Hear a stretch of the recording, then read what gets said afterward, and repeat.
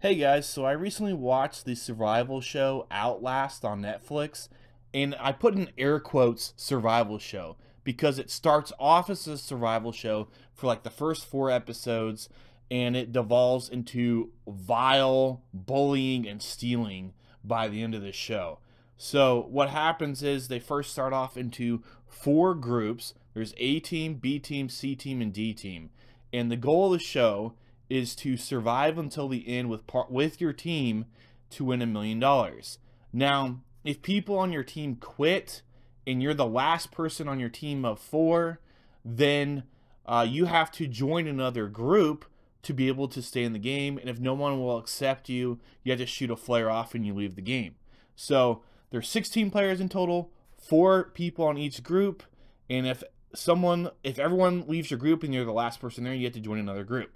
So for the first four episodes, it's like survival stuff. They have to like make these boats that they've given them, these inner tubes, to go to this island and get like crab traps, and like they have to get like fishing gear, and there's like certain challenges they have to complete and stuff. But then by I think it's like episode 5, it just gets awful. And what happens is A tribe sees that D tribe only has 2 players left, so they decide, okay, we're going to try to force them out of the game. So what they do is, when D tribe is out like foraging for food and stuff, the A tribe sneaks over to their camp across the river with their boat, and they go and they steal their sleeping bags. Now keep in mind, this is in Alaska. It's like 30 degrees during the day if you're lucky, and at night it gets down to like 20 degrees and lower temperatures, and it's raining. And this area of Alaska gets like 100 inches of snow in the winter and a lot of rain. So the people basically need their sleeping bags to keep warm at night. Otherwise, they could be hypothermic. So A tribe is like, you know what, we're going to take their sleeping bags to try to force them to leave the game. And so they sneak over there, they steal their sleeping bags, and while they're stealing their sleeping bags, the D tribe, they come back to their base basically, and they find that their sleeping bags are stolen. And they're like, what the heck? Where are our sleeping bags at? So they go and they look on the shore, and they notice that there's a boat there.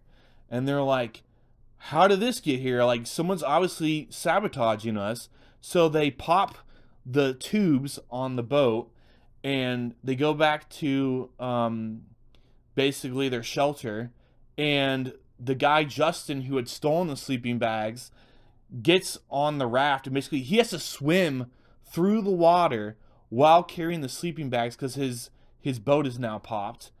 And then they get back over there, and D tribe thinks that the tribe on their beach, the C tribe, actually stolen it, but they find out that the A tribe had done it. And so the whole night the D tribe was without sleeping bags, and they end up like heating up rocks and stuff to keep themselves warm at night in the fire.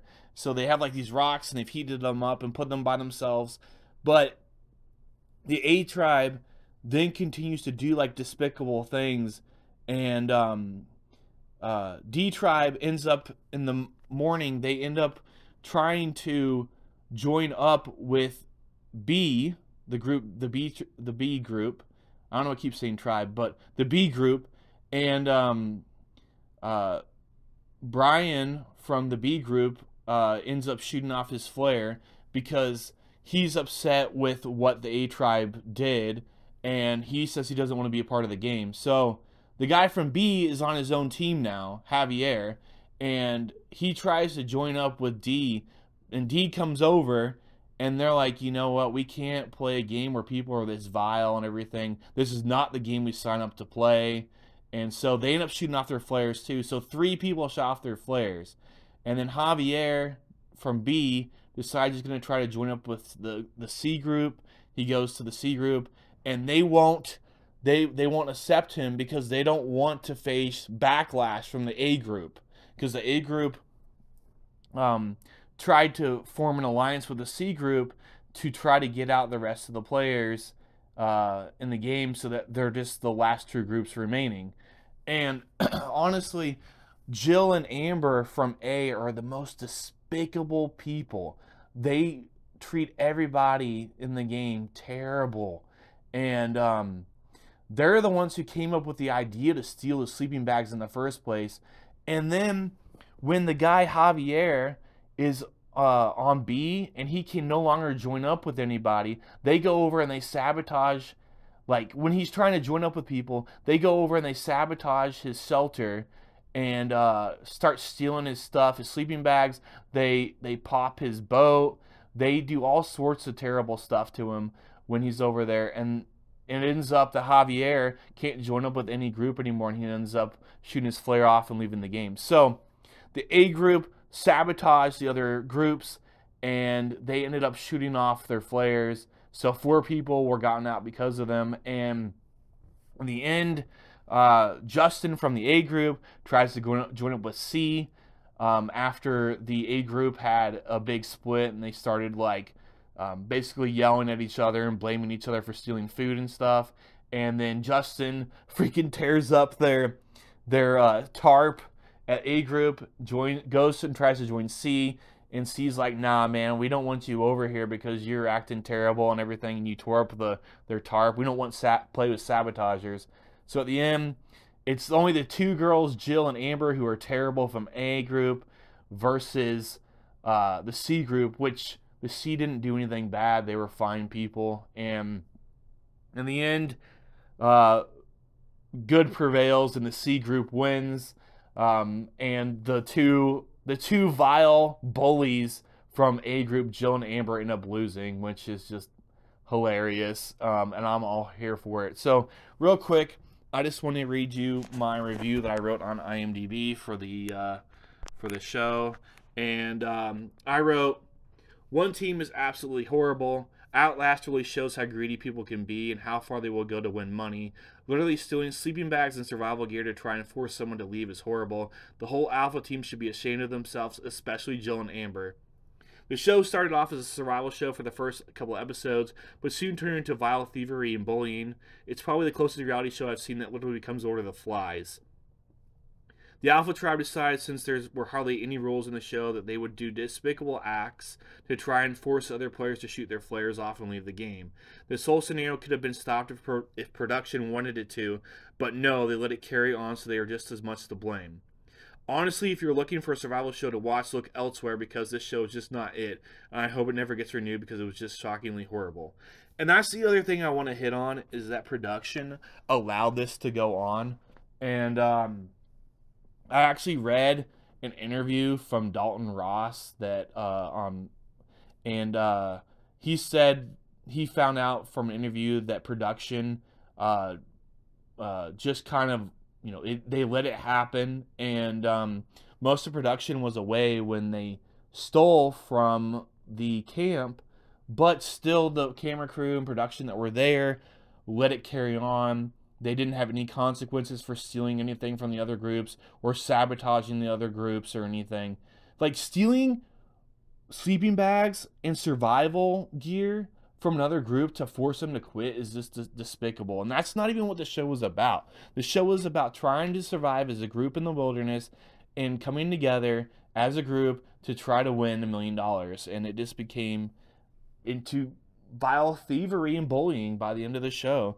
And honestly, if you just want to watch it for that drama, I guess go ahead. But if people just want to watch survival shows, I would not recommend it.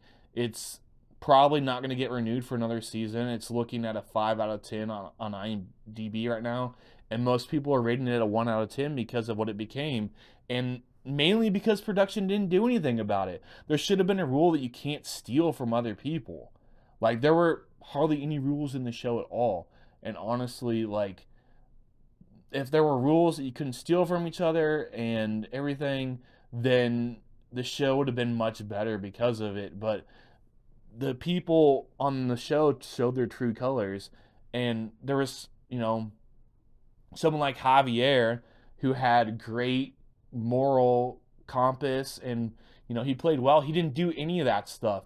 And if he hadn't have been forced off of the show by these people, then I think he probably would have won. And honestly, I think he deserves compensation for it, because if he was allowed to stay as just his group, the B group, by himself, because of the rule that you had to be part of a group to stay, that means he was forced off of the show. And it was just, I feel bad for him, and I feel awful that Jill and Amber treated and bullied people and treated them people so bad. And I don't know. I think it's going to be canceled after this first season because of how terrible the contestants acted. But I don't know. Let me know what you guys think in the comments below. And also, I'm using a little bit different audio setup right now because I'm not at my house right now.